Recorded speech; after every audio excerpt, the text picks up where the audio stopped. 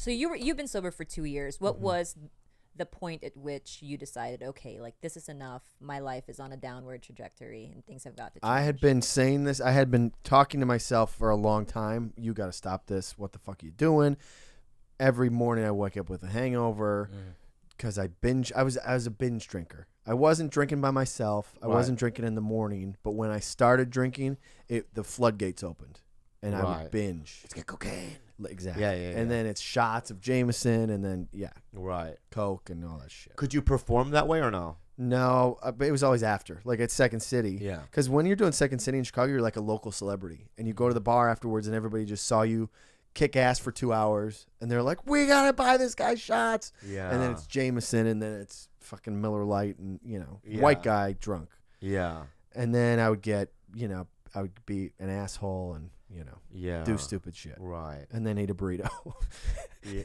So you read a book, right? You read a book to help so, you. but then to answer your question, there was one night where I took a bunch of mushrooms and took a bunch of Molly and drank a bunch. What a weird combo. Totally weird combo. And so what it did was the Molly made me feel all happy, and the mushrooms made me like look at my life. Yeah. And I had this fucked up night where I stayed up till noon the next day. My heart, doom, doom, doom, doom, doom, doom, doom. And that night I was like, "You're done, dude. You're gonna fucking kill yourself." I hit my bottom. Yeah. So no M&Ms, kids. No M&Ms, no Molly and mushroom combo. That's right. Yeah, you hit your bottom. What do they call it? Candy flipping or something like that? Is that what it is? So that's a real thing. Yeah, So you read a book though. So then the next day I'm talking to myself. You're done. You can't fucking keep doing this. And I was calling some friends and asking about AA. Okay, I'm like, what? Tell me about this AA. I have a lot of friends who were doing it, and I wanted to learn about it. But I always knew, and not to say anything about AA, but again, I'm an atheist, and I know that there was a religious thing to it. There is. Whatever. I know certain people do it differently or whatever, and they, whatever. Fuck you. Don't. What the fuck? Cut to 5 years earlier, I used to smoke cigs in college. I know what those are, yes. And I read a book called The Easy Way to Quit Smoking. Okay? And that is what made me quit, because it was great. And so then I look and I see this guy also wrote a book called The Easy Way to Quit Drinking. And I read it cover to cover, and I haven't had a drink since. Oh. Wow. That was 2 years ago. Wow. And you don't have desire or anything? Not at all. It takes away the desire. It's That's amazing. what the book does. We get into this discussion often because he's very, and I get it, he's very gung-ho about AA, and he feels like that is the only way to get sober because it worked for him, right? Sure. But I'm a believer in, people taking different paths based on their personality, based on, like it's very circumstantial. It's also, but we fight about this all the time. And I do think there are multiple ways to get sober. Yes. So congrats. I do. But can I argue? Please. May I argue? Please. Yeah. In AA, I've seen bottom dwellers, dudes that were literally homeless and been almost on the verge of wet brain.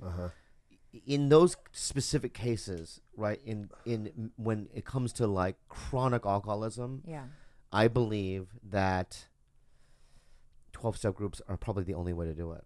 And I'm a spiritual intervention. You know what? He is right, because I'm an atheist.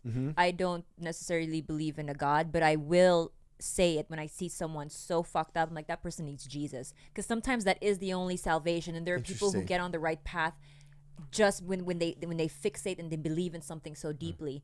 And even though I don't believe it, I think that it would probably better their lives. And it's also isn't the God thing that AA is truly based upon. It is getting out of yourself and helping another human being. So it's like my fears and all my depression and everything is based on self-seeking motives and being self-centered and living on self-will. You know what I mean? Where's me? And that's where my depression sits. The reason why people feel better after an AA meeting is because when people are sick in the room and they have a week or 3 days or a day of sobriety and they're scared and they don't know what to do, and you reach your hand out and go, "Hey, can I buy you a meal? Do you need a ride home? Hey, you can call me anytime you want, 24/7." That act of doing that is what I think the key of AA is helping another human being. The God thing isn't. Most people that I know in AA don't talk about Jesus. or it's not. It's like it's this ambiguous, thing that it's just a power greater than yourself. But I think the real key is that for me, yeah, I might be able to stay. I mean, like right now I have 14 years, but I haven't been to really that. I'm not active in AA in this last year.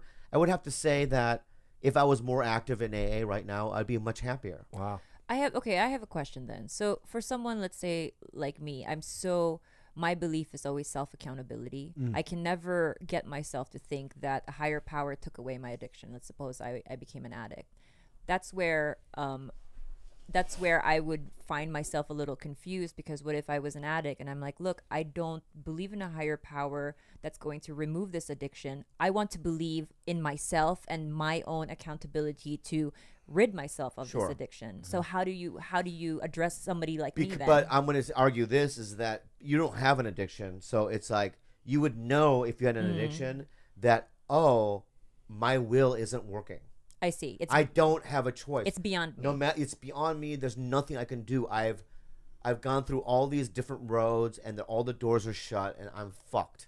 Right? But do you get what I'm saying, though? Exactly. I want to drive the wheel. I want to drive the wheel. If I had that, then I wouldn't need AA. I don't have that. I see. Okay, I got it. I can't stop. I understand. On my own. It's 9:00 now. I have to do a show in 30 minutes. Okay, let's wrap up with a question. Yeah. Take Chris with you.